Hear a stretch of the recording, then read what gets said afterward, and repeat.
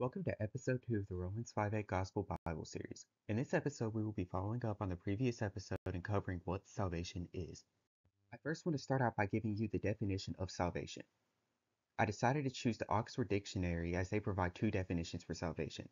The first one is from a more generic standpoint, which means a source of means of being saved from harm, ruin, or loss.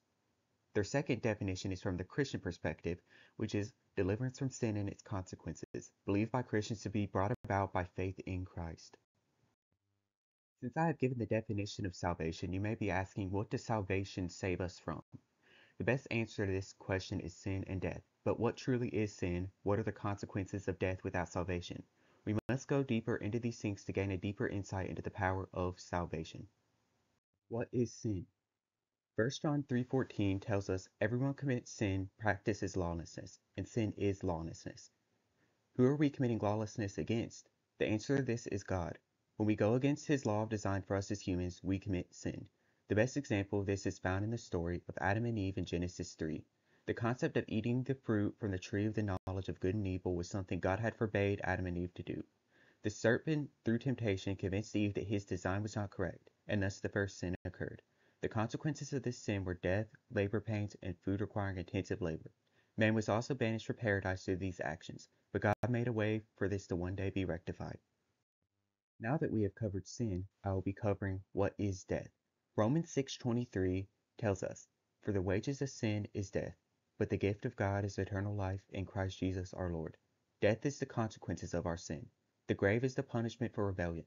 In sin we are deserving of hell and the full consequences of our acts of rebellion against God. Here's where the twist is. God provided a way for us to be forgiven in our sin and in our rebellion to find forgiveness and salvation. In this power of salvation, Romans 5:8-9 tells us, "But God proves his own love for us in that while we were still sinners, Christ died for us. How much more then, since we have been justified by his blood, will we be saved through him from wrath?" Through the blood of Christ, the Messiah prophesied through the Old Testament, the Son of God, whom is God himself, we are forgiven. This is not the end of our salvation either. Hebrews 9:28 tells us, "So also Christ, having been offered once to bear the sins of many, will also appear a second time, not to bear sin, but to bring salvation to those who have been waiting for him." Now that you understand salvation, you may wonder, how do you receive it? This is thoroughly explained throughout the New Testament, and I will provide the verses here. Romans 10:9 tells us, "If you confess with your mouth Jesus is Lord, and believe in your heart that God raised him from the dead, you will be saved."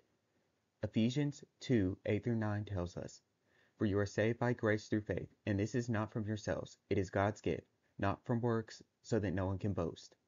There is only one way to salvation, through Christ. Ephesians 4:4-6 tells us, "There is one body and one spirit, just as you have been called to one hope at your calling, one Lord, one faith, one baptism, one God and Father of all, who is above all, through all, and in all." What about baptism? We are commanded to be baptized as Christians as an act of obedience to Christ whom saved us. There are certain circumstances, such as the thief on the cross, where he was not able to follow up in obedience.